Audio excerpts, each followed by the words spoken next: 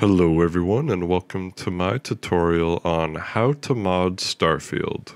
This is going to be a basic tutorial on manually installing mods for Starfield. I will also include a ReShade section and I will have timestamps in the video to make navigation much easier. And before you ask any questions in the comments, please watch this video all the way through because I will have a section at the end of the video on questions not to ask. And one last thing, if you guys enjoy this modding content, please consider subscribing to my channel because I plan on doing a ton of Starfield content videos. And with all that out of the way, let's jump into the video. Our first destination on this voyage is to visit the Nexus Mods website, and I will be providing links to many of these websites in the description down below. You will want to navigate to the Starfield mod webpage, and from there you can start downloading some mods. So with Vortex not necessarily working properly for many of these mods, I will be showing the manual installation for all the mods in this video. Many of the mod descriptions will have how to install each mod, so make sure you read the description first to make sure that you're up to downloading these mods. Next, simply click on manual and then slow download if you don't have the premium version. I don't have it either, so don't worry. Now that you have that downloaded in your downloads folder, you're going to want to make a new folder on your desktop, and I like to just call it Starfield Mods. Now that you have your Starfield Mods folder, open that bad boy up and make a new folder inside this folder called Mods. This is where you're going to be placing all your zipped files. And one more thing I forgot to mention, go download WinRAR or 7-zip. It'll make this extracting process of the mods much easier. I use WinRAR personally. And the reason of putting all these mods in a folder is to just keep them organized, so if you ever need to uninstall something, you will have all the files available to you so you can see what files you need to delete. And also go over verifying the game integrity of the files later in the video. So the next step is to locate the drive where you have Starfield located. Go to Program Files 86. You're going to want to scroll down and find Steam and then click on that. And then you're going to want to scroll down and find Steam Apps. Open that file. And then you're going to want to look for Common. After that, open the Common folder. And this is for Steam users. Sorry, I should have clarified that earlier, but yes, you're going to want to find Common, scroll down, find Starfield, and from there, you are going to create a shortcut for this Starfield game directory folder. Windows 10 users should just see an option to create shortcut. Windows 11, you will have to create a shortcut by clicking more options first, and then drag that shortcut into the Starfield mods folder you created on your desktop. Now you're almost ready to start installing your mods. And if you did everything correctly, your folder should look like this. Now real quick, I want to go over the Starfield script extender. In the past, Skyrim and Fallout have both had their own script extenders, and these mods just allow other mod creators to do more stuff with their mods, so I recommend that you get the Starfield script extender right off the bat because I know it's going to be useful later down in the road. I'm also going to be downloading a few other mods that I will be covering in this video. Well, playtesting, I guess. Now back to the script extender. Like I said, many of the mods do have how to download them in the description, so make sure you check the description of every single mod because it's not the same to download every mod. I'll let you know that right now. And for this script extender, how it works is you're going to be pulling the loader as well as this DLL file into the Starfield game directory. There is a README file within the WinRAR folder, so there are instructions there. Pretty easy install, just pull those two necessary files into the Starfield game directory, and then to play Starfield from now on, you will click on this SFSE loader instead of running your normal shortcut to run the game. So what I like to do is go back to that loader that's in your game directory and create a shortcut for it, and then simply pull that shortcut onto your desktop. and then delete your old Starfield shortcut exe file. Then simply just rename this program. I just named it SFSE, and you can also change the icon to something a little more appealing. Of course, I just want it to be the Starfield logo, so go to Properties, and then you can change the icon to whatever you'd like. I just went to Browse, and I found the Starfield game directory, and then just click on the Starfield icon, and it should change it for you. And then click Apply to apply all the changes. Now let's install our first mod, and I'm gonna do the DualSense PS5 Icons. This one seemed to be pretty popular.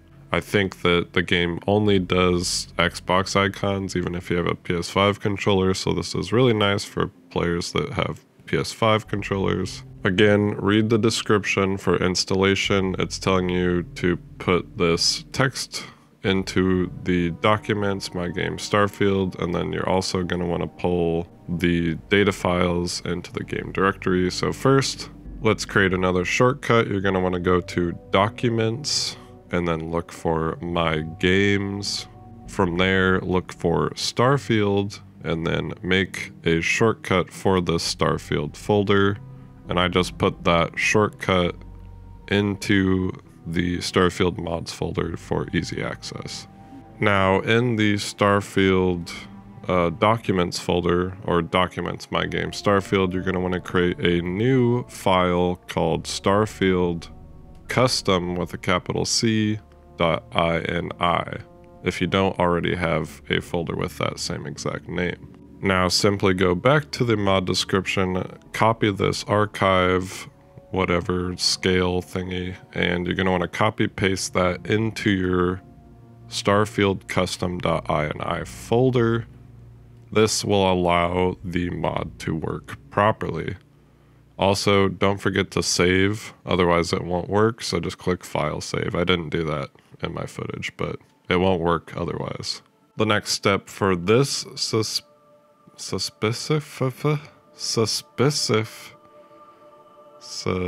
specific, oh my god, why is that so hard for me to say? Yes, so next you will take the RAR file, open that up, get that interface folder, and that is going to go inside the game directory data folder. So make sure you put it in that location, otherwise the mod isn't going to work. Now for another mod, this one is a little different. It's actually going to go into the Documents My Game Starfield data folder. It also requires that custom ini folder, so make sure you have that command as well. Simply pull this data file into the data file located in the Starfield documents. Make sure you have this text in the custom Starfield ini. And then this is the Batman flashlight mod. So in the description or in the readme text, that's where it told me to put this folder. I was putting it in the game directory. It wasn't working, obviously, because I wasn't following the directions. Now we've loaded up Starfield successfully and the Batsignal. So now we can roleplay as Batman in space with our beautiful flashlight. Honestly, I hate the vanilla flashlight. It is awful. Bethesda, please fix. For now, the modding community has us because this Batman signal flashlight is literally 10 times better than the default one. So definitely check this mod out. You can also see that our PS5 or PlayStation button mod is also working. And I do recommend that you only install 1 or 2 mods at a time. I should probably take my own advice. This will save you a bunch of headaches in the future for installing mods. Now that you've successfully installed a Starfield mod, let's take a look at a ReShade mod. This is a little bit different process. Make sure you download ReShade first, and then go ahead and download your ReShade preset. Again, pull your preset into the mods folder, open that RAR file up, and then you're going to want to open your game directory folder, the Starfield game directory, and then simply pull this preset into the Starfield game directory. From there, you're going to want to go to the ReShade application, run that bad boy, and search Starfield. Once you have located Starfield, go ahead and click Next, and then direct 10, 11, 12, and then click Install. Mine says Modify because I do already have it, but should be about the same. Then you're going to want to browse, go to the Starfield game directory, and simply click on that folder you dragged in there previously. Then you will want to click the Next button. Some presets do have you click more options. I went to the description, and in his installation process, he says just click Next on everything, so you don't need to check any other boxes. So go back to the ReShade program and then simply click Next, and this should finish up the process. Now you should have ReShade successfully installed on Starfield. Go ahead and run Starfield just to see if it's working. If it is, a bar at the top should pop up. If this is your first time installing ReShade, it will have a quick tutorial for you. And mind you, these presets are just all those boxes you clicked on the installation, and they have the values adjusted to the person's liking. If you want to change anything, go right ahead. And what I like to do is have a toggle key. How you get into this menu is the home button, so you can press home to get in and out of this menu. And then I like to have a button to toggle my presets on and off, as well as a button to cycle through my presets. Another thing you can do is set a vanilla preset. So if you want the game to look like base vanilla, you can just go back to that easily. And for the keyboard shortcuts, simply just go to the settings tab and set your key bindings. Now you can see here I'm just cycling through my different presets. I think I had 3 different reshades installed, and then I had the vanilla, so you guys can go check out some reshade mods. I did cover a real life reshade in my first mod video, so if that one looks good to you guys, please go check out that video. Now for Steam users, in the unfortunate event that you cannot get Starfield to run, go to Starfield in your library, go down to Properties, and then simply click on Installed Files. From there, go down to the bottom, and it should say Verify Integrity of Game Files. This will have Steam look through your game directory. If anything's out of place or if anything's missing, it should reinstall those files for you, so hopefully your game will work. So if your game isn't working, this is definitely one of the first solutions to look for. Now for some questions that I would like you guys not to put in my comment section. First off, don't ask me if this works for Xbox, PlayStation, etc. This is on PC. Also, don't ask me why a specific mod that I didn't cover in this video isn't working. Please refer to the description of the mod itself or the post tab. Odds are someone else is having your same problem, so there's a post tab on every single mod, and people will type in their issues they're having, and usually there's a solution in there, so refer to that if you're having a problem installing a mod. If one of these mods that I covered isn't working, please rewatch my video a little slower, because I do go quick at some points, and make sure you're putting everything in the correct folders. I did try to make this video as user-friendly as possible, so I hope it can help anyone that's never modded before, or someone that's modded, say, Skyrim or Fallout, but that it's been a while, they needed a refresher. This is just a manual installation. Hopefully Vortex will support Starfield better, or someone makes a mod manager for the game. Trust me, I have a bunch of trouble installing mods. It probably